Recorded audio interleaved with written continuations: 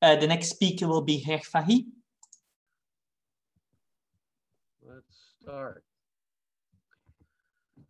Okay, so I know we're running a little late. I actually took Virginie's request to keep my talk down to 10 minutes to heart, so I moved several slides out of the presentation, so hopefully we can make up a little time. So at Intervene Immune, we're focused on restoring immune system function and reversing epigenetic aging in humans.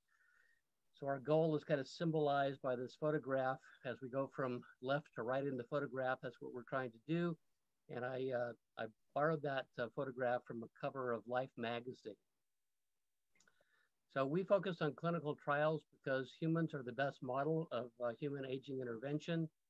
And it used to be that this is a real problem, partly because in order to find out if your aging intervention worked or not, you had to wait for everybody to die and then see if lifespan was extended, but we don't have to wait for that anymore because people like Steve Horvath in particular and other people who have been inspired by him have come up with global measurements of aging that are pretty good biological surrogates of aging in general.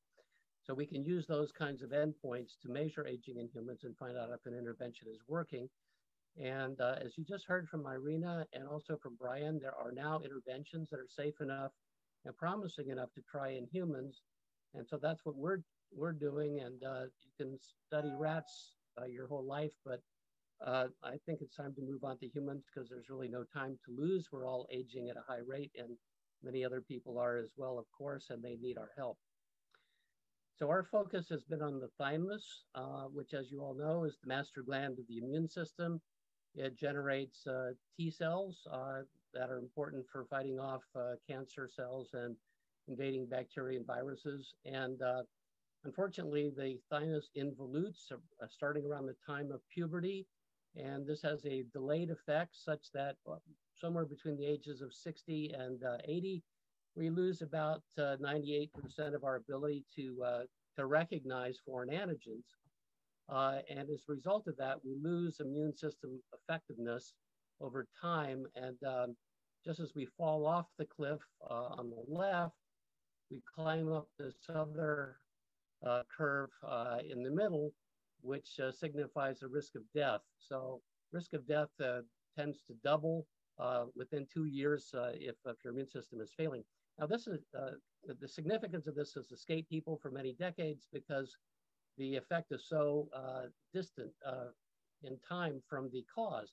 The thymic involution happens around 12 or so, at least it begins there, but your immune system doesn't collapse until you're 65.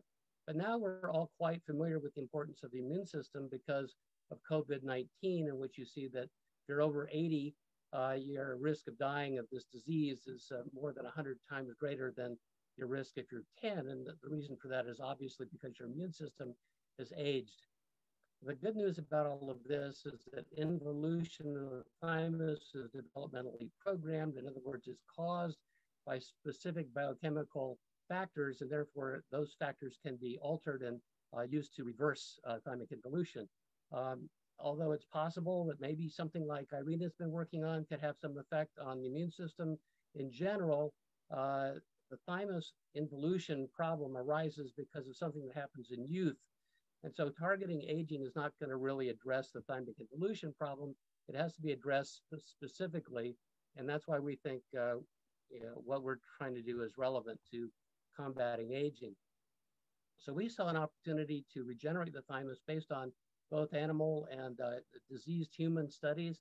What you see on the left is some of the results presented by Kelly et al. In 1986 in PNAS, showing that implanting cells that produce growth hormone led to rejuvenation both of the structure of the thymus and also the function of the thymus. And in the middle, you see a human study that was published in 2008 by Laura Napolitano, who was involved in treatment of HIV. And they gave growth hormone to their HIV patients and showed even within 6 months that they could demonstrate thymic regeneration based on CT imaging, and that this helped to replete the depleted naive CD4 and CD8 cell populations. In terms of normal people, and that's what our goal is, we want to apply this kind of technology to normal aging, not to some kind of disease model. That's my thymus in the upper right, before and after just a month on growth hormone therapy, and you can see an increase in dark mass indicated by the arrow, which is presumably an increase in thymic functional mass, which is demonstrably more than 2 standard deviations above the mean, and therefore a true sign of thymic regeneration in myself. So based on all of that, we started this trial called the TRIM trial, which stands for Thymus Regeneration, Immunorestoration, and Insulin Mitigation. We treated men who were 65 years of age or less with growth hormone between 2015 and 2017. We published results in 2019. This was a pilot feasibility, safety, and dose ranging study. We wanted to see if we could regrow the thymus just before the age at which the immune system collapses, so we could rescue people from falling off that immunological cliff. We used MRI quantitation of thymic fat content, thanks to protocols developed for us at Stanford University, which is where the trial was based.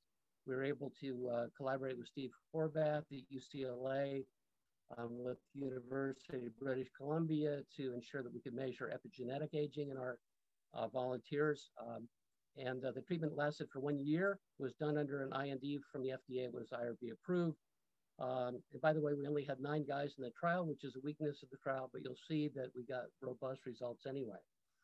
The core of the treatment is use of recombinant human growth hormone as a thymotropic agent. It's given by injection 4 times a week using a special injection device that has growth hormone cartridges that go into it. The manufacturer does not make placebo cartridges, so it was actually not possible to have a placebo control for growth hormone in the study. The other component of the treatment was 2 anti-hyperinsulinemic agents, DHA and metformin. We use those because growth hormone administration elevates insulin levels. Insulin is a pro-aging factor, and you don't want to raise it. So reference points there in the Napolitano 2008 HIV study shows that in her dose range, you expect to see a large increase in insulin. But I published in 2010 the fact that DHEA administration can reverse the hyperinsulinemic effect of growth hormone. So that was one of the components of our cocktail. It's advantageous also because DHEA declines with aging, so replacing it has a certain rationale. And the depletion of DHEA with aging is associated with increased all-cause mortality and various age-related problems. The second component is metformin. Obviously, it increases insulin sensitivity, so it will tend to combat this hyperinsulinemic effect. The Spindler lab showed that it's a very good calorie restriction mimetic, and you'll hear a lot more about metformin and its virtues from Nir Barzilai's presentation. Suffice it to say, we thought it was a strategic agent to use to block the side effect of growth hormone. So what did we see? First of all, we did see radiological evidence for thymic regeneration. On the left, you see the fairly white-looking thymus, which is mostly fat, becoming much grayer. In other words, the fat content is being replaced with functional mass. And as you can see in the middle, the probability associated with that change was highly statistically significant.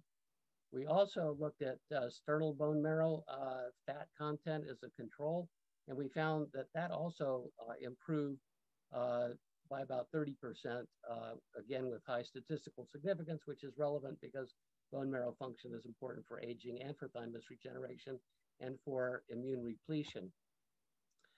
In terms of immunological effects, we saw recent thymic emigrants begin to come back.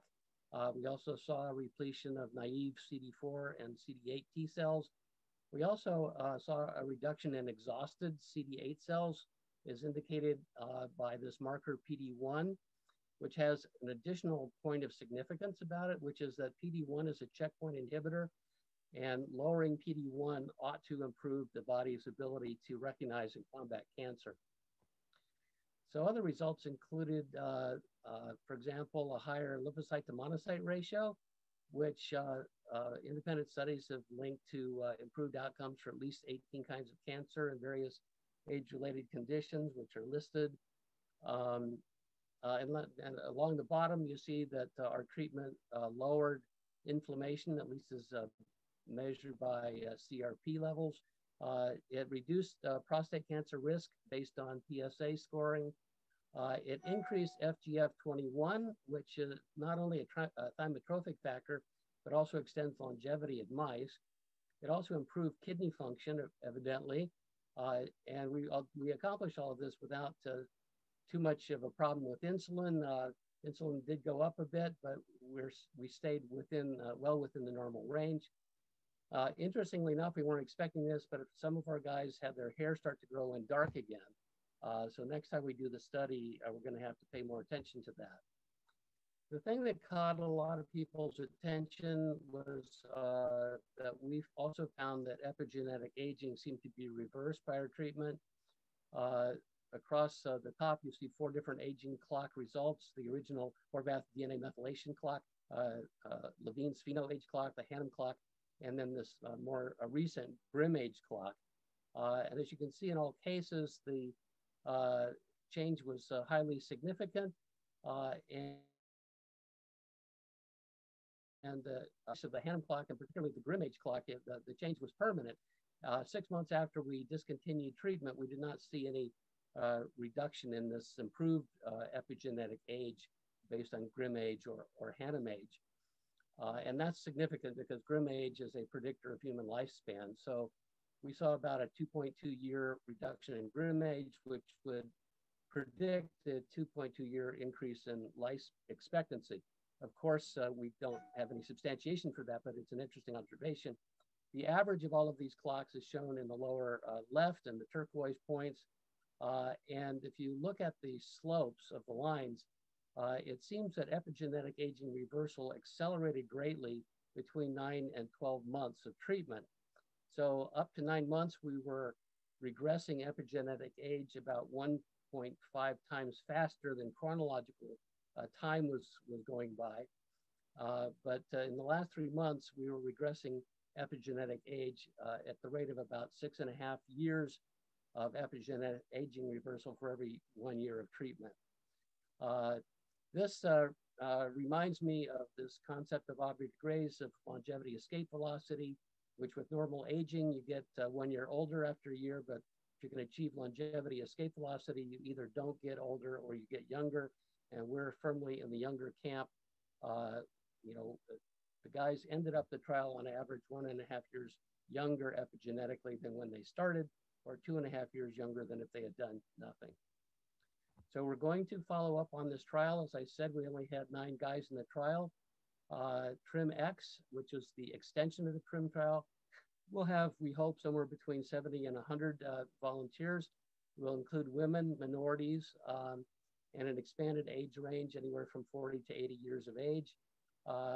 We're going to have some groups that use growth hormone and some groups that don't, so we can parse out what the effect of growth hormone is with respect to all of these results. We also hope to have an untreated control group that will control for the effects of metformin and DHEA. We hope to include some T-cell functional assays. We're presently seeking grant support to underwrite some of the costs of the trial.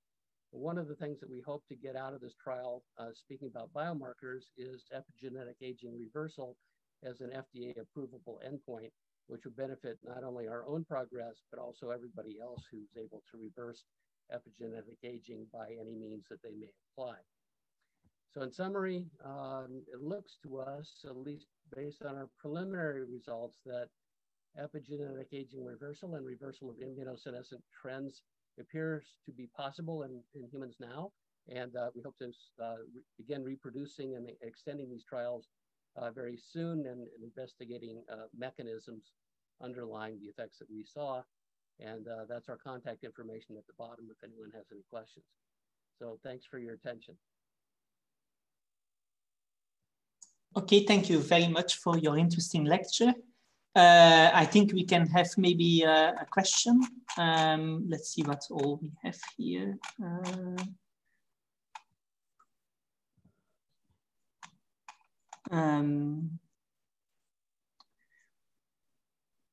So yeah, so someone asked, since the thymus involutes quite early in life, but the T-cell reservoir stays strong until the age of about 60, are there compensatory mechanisms taking place in the meantime?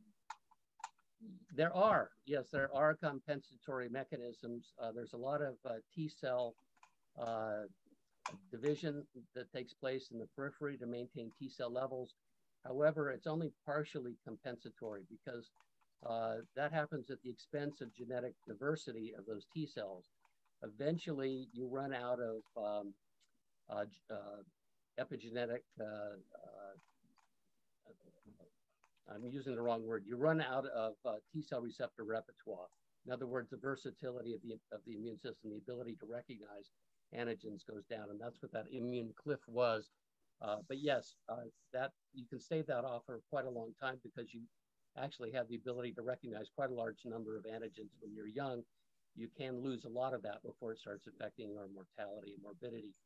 But if you look at the change in susceptibility to COVID and look at the change in susceptibility to death in general, they match up pretty well. So we think that immune dysfunction creeps up on you from the beginning. It just gets worse and worse.